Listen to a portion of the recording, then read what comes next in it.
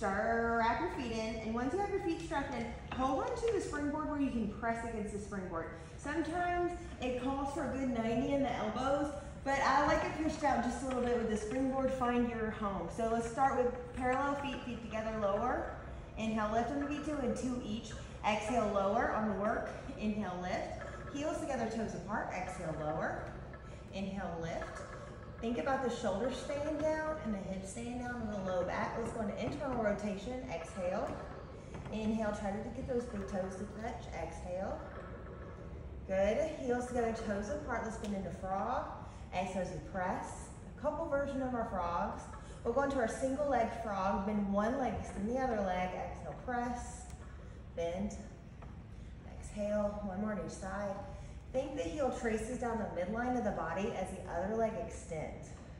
Then you have frog variation. You open, you bend, heels touch, exhale as you press away. Keep pressing with the heel of the hands. Open, inhale as you bend, exhale on the work as you press it out. Then you reverse, inhale, open, exhale. You can point the feet as you come in to get more dramatic. Bend and flex, open.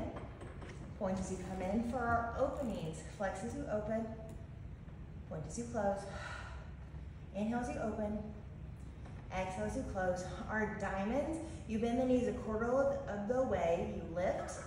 Exhale as you lower, keeping the hips nice and rounded. Inhale, lift.